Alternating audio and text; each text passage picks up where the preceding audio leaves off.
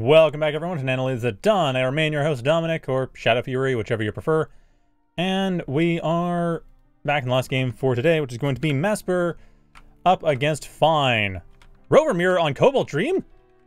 That's new. Okay. Last time I saw this map, it was just Tank City all day. So, that is a thing. That is a thing that is happening. This could be interesting. It's kind of getting sick of this map because I was kind of getting sick of Tank Mirror all day, but yeah, this is... Okay, so starting out, kind of typical start. Masper going for a bit more aggressive of a push, though the Dart is kind of out of position from the Scorcher if they want to work together. Dart might want to retreat. Nope, Masper's going for it. Not even able to get a single shot off with the Dart. Kind of pulling it out of position, maybe? Well, still, yeah, it does actually push the Scorcher out of position. The Commander is still there, though, so it doesn't do much good. Worth noting that slowing mechs does actually reduce their output. So even just tagging a mech with a Dart is actually worth it. Like, it's not the biggest thing in the world, but it does reduce your opponent's economy a little bit. And if you tag a bunch of mechs, each one gets halved output for a brief period. It's actually a really cool little mechanic. I'm a little surprised Masper didn't go for it. I guess they were just scared because they were getting shot at. I mean, it's generally hard to do stuff when someone is shooting at you. It's just a fact of life. I mean, I thankfully have never been shot at, but I imagine if I were, I would struggle to do whatever it was I was actively trying to do. So I can't exactly blame Masper. Or Masper's Dart. Or what's left of Masper's Dart.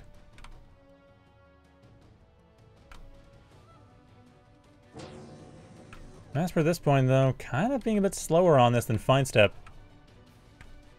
Or Fine, actually.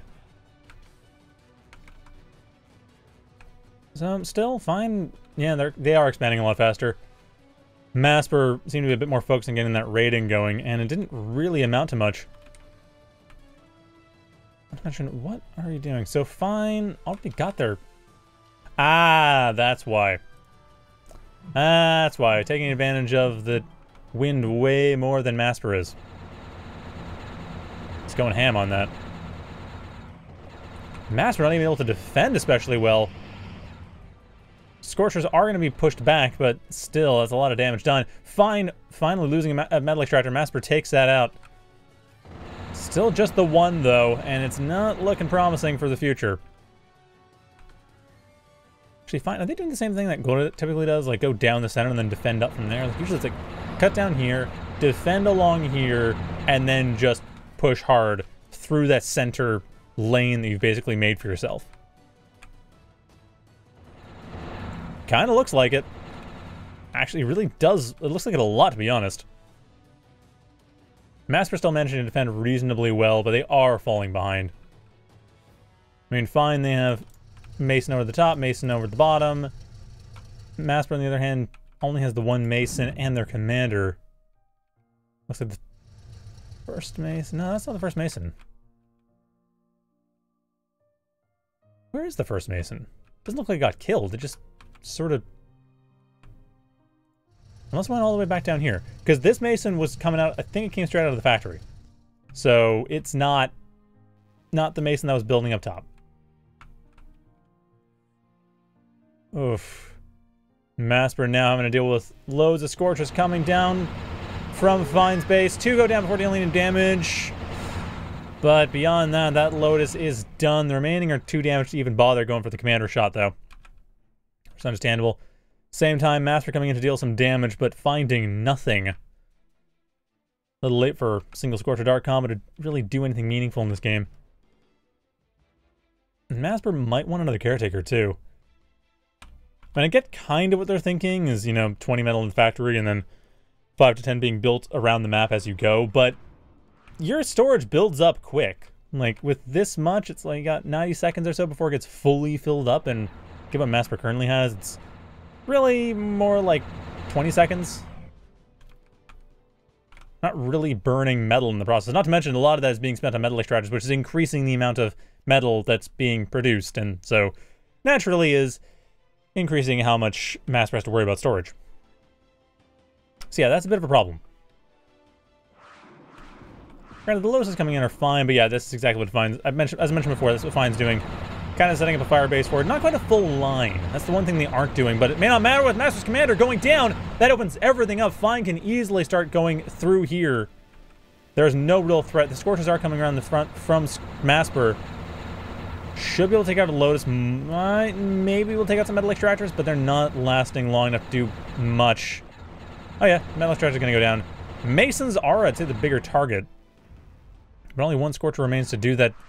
Dart coming in to take it out. And from the other side, Masper's Scorchers are forced back. So no dead Masons for Fine. Masper unable to get in. Fine defending beautifully. So I will say, I feel like Masper could have just prioritized the Masons. Like, it was a matter of priority and timing. Like, take the Masons out first. That reduces a lot of the ability for your opponent to build, or for reclaim for that matter, which Fine can easily do. We got that 15 build power up here. 5-bit on reclaim. It could be up all 15 if they really wanted to. No, the current energy values, of course, but still. This is the sort of thing that you can do when you have Masons that are not dead. So I always say prioritize the constructors, because they do a lot of work.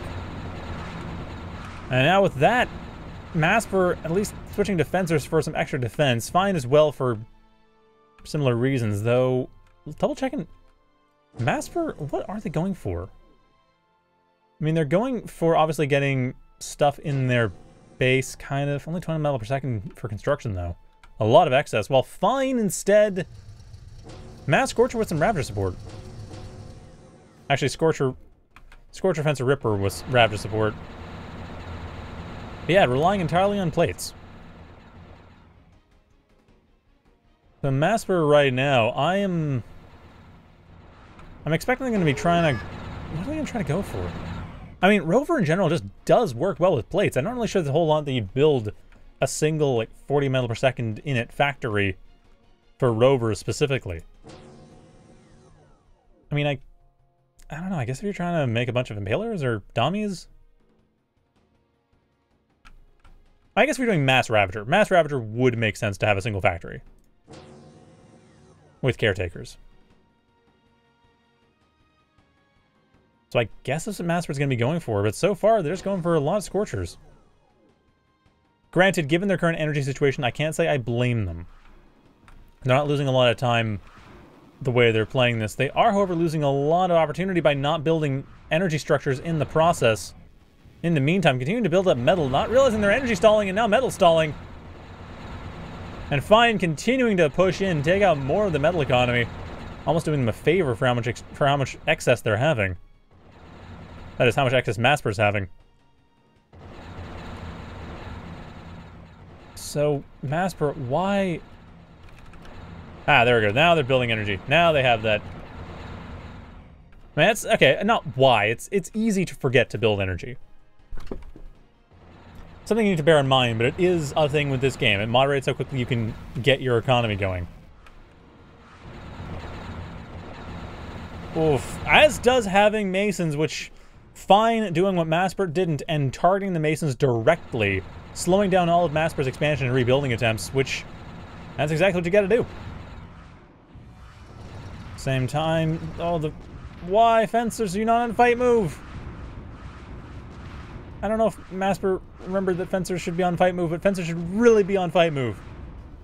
Fencers stop to fire when they're on fight move. They do not stop to fire when they're on normal move. It's like the one unit in the game that, or that in bulkheads now, that work like that. But yeah, they don't fire on the move, so you gotta use fight moves so they actually smartly stop to fire. Or attack move, rather. Well, I've been playing this forever. It's attack move. In my case, it happens to be on F, despite my earlier wanting it to be on A. It's for different reasons, though. I just have a weird hotkey setup. Anyway, back to the game.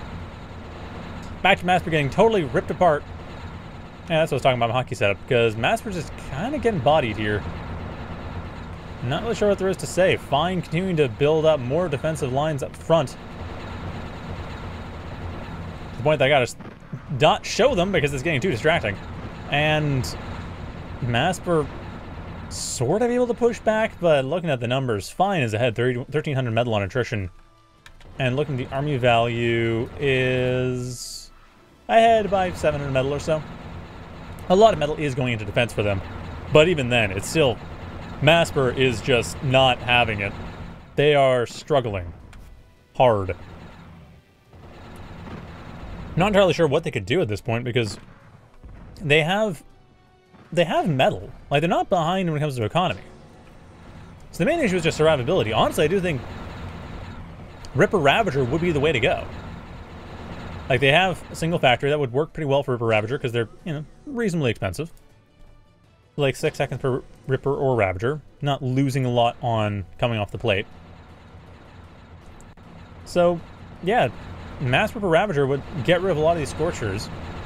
Help for defense. Masper doesn't have as much of a territory to defend, so mobility isn't as big of a concern. Just make sure you have radar, which Masper, well, did. But, yeah, once you do that, then... Actually, they still do. They just have less of it. But yeah, once you do that, then you can just push in and take out all the Scorchers. But then again, it looks like Masper's Mass Scorcher approach is also working. But yeah, Fine, on the other hand... Well, they're really showing how it's done with Mass. Or in theory, at least. Maybe not. Fine's commander under heavy fire. Mass Scorcher did actually work out for Masper. Surprisingly enough. I mean, granted, Fine is going for a mix of units, while Masper is going full-on Scorcher. Like, nothing but Scorcher. So if Fine swapped over one or two of these to Ripper production, and maybe this one to Ripper production, then they would be able to push back against this. And even without that, Scorcher dying to the commander kill is still enough that Fine can just push back with the army they already have. Like, they do have more staying power. They have Rippers as well already, but they have the Ravagers for the extra HP. They have Scorchers of their own for, you know, extra damage just in case. If case Masper decides to build up some Ravagers. Or just for the extra damage. For the extra deeps. But with... Yeah, Ripper. I would say that is the one to do. Because that does get rid of the Scorchers, and that's entirely what Fine is building right now. Is this hilly, or is it just that... No, it's perfectly flat. It's just a weird pathfinding quirk. Just noticing the fact that these Scorchers are not going in a straight line. They're kind of straight, turn, straight, turn, straight, turn. Maybe it's just a rally point pathfinding quirk. Otherwise, units seem to go in straight lines as a rule, but yeah. Rally points are weird, I guess. Anyway, that aside, Ravagers, not really the best choice against Scorchers. And this is probably why Masper is massing Scorchers, because there are a lot of Ravagers on the other side, and Scorchers do take them out pretty easily. Which is why I say Ripper Ravager. Build some Rippers with that. Or Impalers, I guess? That's not really the way I would go with it, but sure, why not? I guess.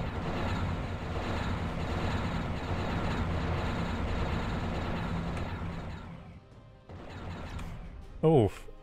Okay, apparently Masper is common. I mean, we actually saw kind of last game Masper was doing some pushing with Scorchers. They do like Scorchers a lot. That is clear.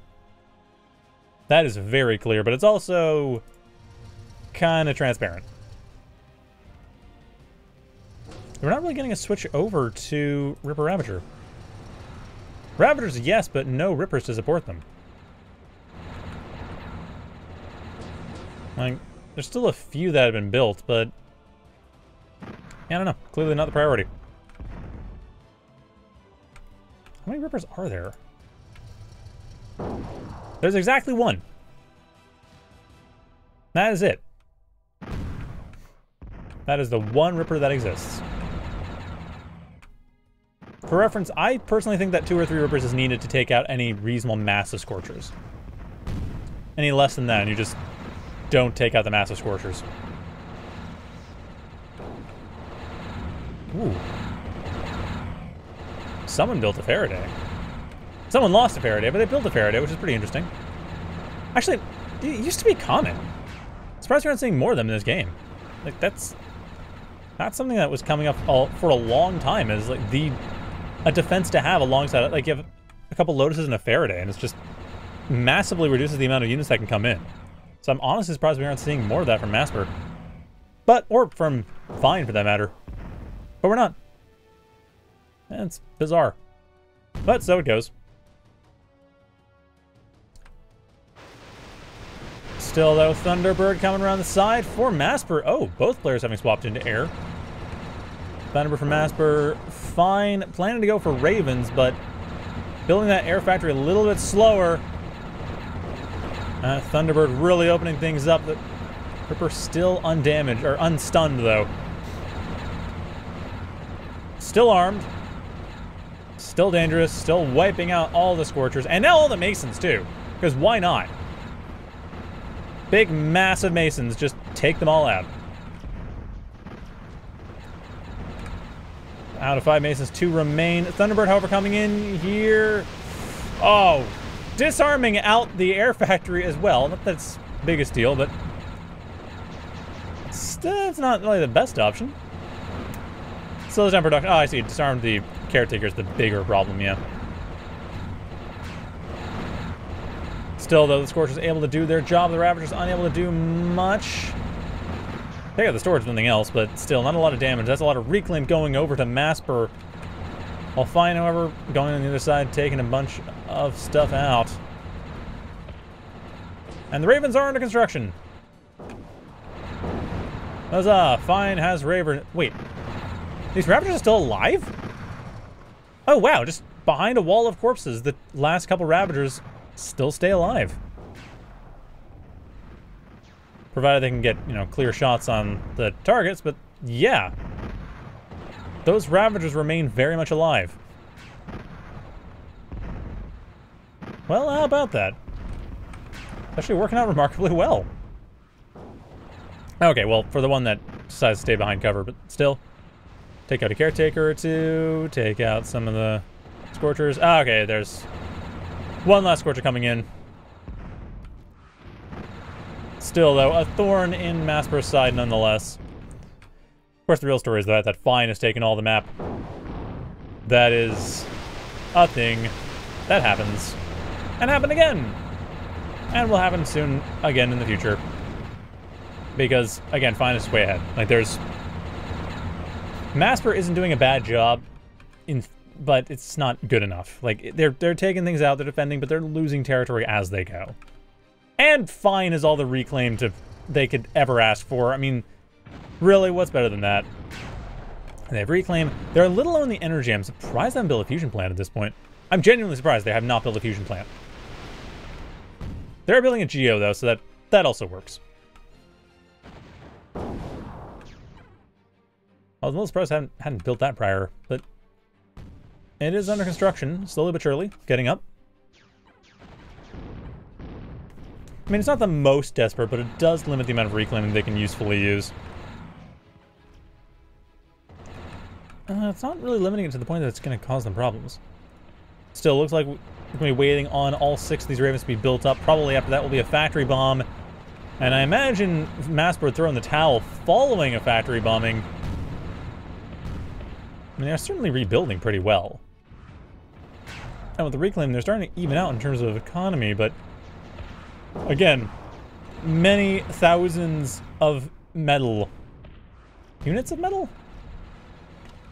I think it's just of metal. That's difference. I mean, the thing is, the army's cost value-wise is a threefold difference between, like, Fine over Masper. Granted, Thunderbird still able to do some work here, getting rid of one of the Rippers, the other Ripper as well. Disarming that, allowing the Scorchers to come in and take their revenge. Or try to, because there's further Rippers in the back. Fine has fully switched to Ripper Ravager. Or at least to...